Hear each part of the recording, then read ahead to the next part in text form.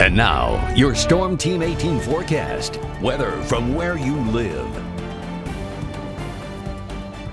All right, looking at tonight, unfortunately looking at a pretty cold night. Temperatures dropping down to the mid-20s as we head towards tomorrow morning. Cloudy skies, maybe a couple isolated flurries and snow showers as we head towards tomorrow morning. So blustery start to your Friday. Overnight temperatures looking pretty cold, 24 to 27 degrees as you do open up your Friday morning. As we head towards tomorrow, expecting a cold day, wind chills down to the teens thanks to those winds being quite gusty throughout the course of your day tomorrow. West-southwest winds in place throughout the course of your day, and those temperatures reaching only the upper 20s, so not moving much, unfortunately, thanks to the cloud cover, as that'll be inhibiting those temperatures from warming up too much as we head throughout the course of your Friday. And those afternoon temperatures stuck between 27 to 29 degrees. So the first below freezing day we've had since potentially probably back in February, if not January. So unfortunately, looking at some pretty cold temperatures for our area. So if you have that winter jacket out for you, make sure you do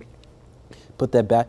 Take that right out, because again, you'll be needing that for quite a while, as unfortunately that pattern looks pretty favorable for cold weather for at least in about the next week, if not possibly even down the line 2 weeks. But as we head towards tonight, looking at those overcast skies in place as we head towards tomorrow morning, a couple of flurries possible first thing tomorrow morning for Black Friday shoppers, and even as we head towards 8 o'clock. So some overcast skies in place, and going throughout the course of your Friday, it remains overcast into the early afternoon, but then eventually, but surely but slowly, we do expect the cloud cover to slowly break off as we head throughout the evening, but still remaining quite cold overnight Friday night into Saturday. Temperatures dropping into the teens as we head towards Saturday morning, and even for Saturday itself, looking to be nice and dry, but be watching a system to ourselves. We should bring in some snow chances, mainly to the southwestern parts of the state, but at this time it does look like we will stay nice and dry for Saturday at this time. But behind Saturday, some colder air in place for Sunday, a couple of snow showers coming off that lake, especially for around the lakes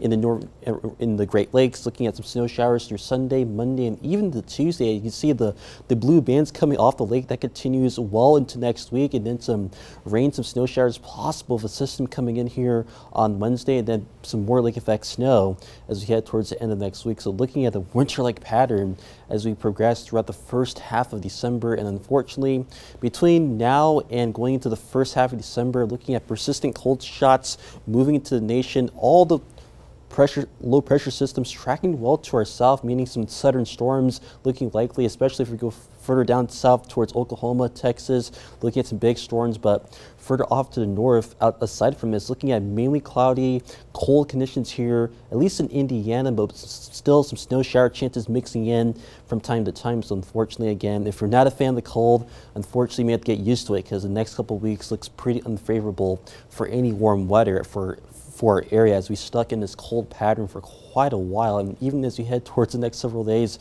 temperatures not even reaching the freezing mark. 29 degrees on Sunday, 31 on Monday. Temperatures for lows in the teens each and every night up until Tuesday morning. 31 on Tuesday, still below freezing with increasing clouds, and then some rain, some snow possible Wednesday. This looks cloudy for Thursday. Temperatures around 40, and then some more clouds in place as we head towards the end of next week, with maybe perhaps a storm system coming in after next Sunday.